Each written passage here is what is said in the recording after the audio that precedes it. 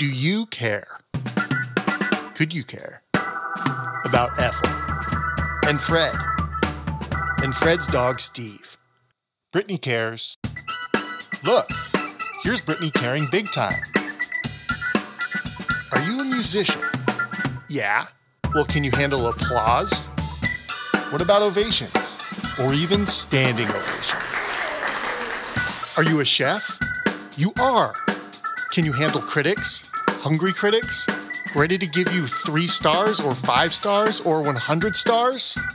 Are you a manager, a director, an administrator? Do you love paperwork? No. How about people work? Much better. And not just any people, but real people, happy people, people with stories and wisdom. Okay. So you're not a musician, a chef, or a manager. No big deal. You can still care.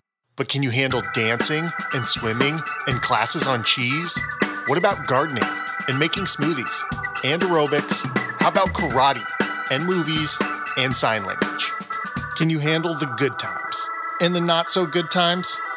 Yeah, the times can get tough, but you are tougher, way more tough, super tough. So we'll ask again, do you care?